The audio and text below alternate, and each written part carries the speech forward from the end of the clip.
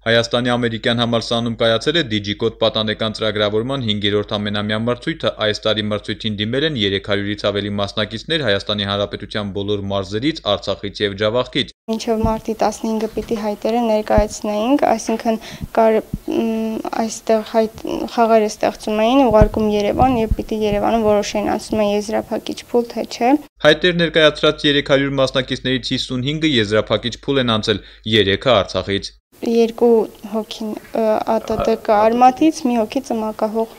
գյուղից, այնտեղ էլ կա Կիրակնորիա դպրոց։ Բայց եզրափակչում հաղթող ճանաչվեց, լավագույն խաղ ճանաչվեց Քրիստիան Ալեքսանյանը իմ թիմից։ Լավագույն խաղ անվանակարգում հաղթողը Արցախի տեղեկատվական տեխնոլոգիաների կենտրոն հիմնադրամի Արմաթ ինժեներական լաբորատորիայի սաներից Քրիստիան Ալեքսանյանն է։ Ստեփանակերտի համար 2 դպրոցի 8-րդ դասարանում է սովորում, հաղթանակ բերած խաղը անուն ունի։ Խաղի անունն է հայ զինվոր, որոշել դնել հայ զինվոր, քանի որ Ստեփանակերտում ամեն մեկը կարող է զինվոր եւ պաշտպանի մեր հայրենիքը։ Խաղում զինվորը քայլում է մինչև հերթական հարցը, ճանապարհը կարող է շարունակել միայն հարցին պատասխանելուց հետո։ Հարցերն էլ հիմնականում մաթեմատիկայից են եւ տրամաբանական։ Ճանապարհը ավելի արագանցնելու համար կարելի է նաեւ ավտոմեքենայից օգտվել, պատմում եւ ցույց է տալիս Քրիստիանը։ Արմաթի շնորհիվ երեխաները համակարգչային խաղեր օգտագործողից դառնում են խաղեր ստեղծող, կարևորում է խմբակավարը, ընդգծելով, որ դա որոշիչ է դառնում երեխաների մասնագիտական կողմնորոշման հարցում։ Երեխաները այստեղ սովորում են ամենագլխավոր ալգորիթմական լեզուն, այսինքն ինչպես մտածել տեխնիկապես,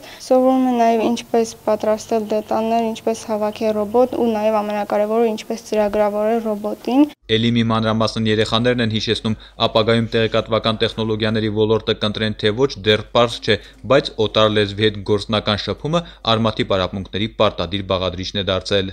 Repeat, forward, TL, TR, go հրամանները բոլոր անգլերեն է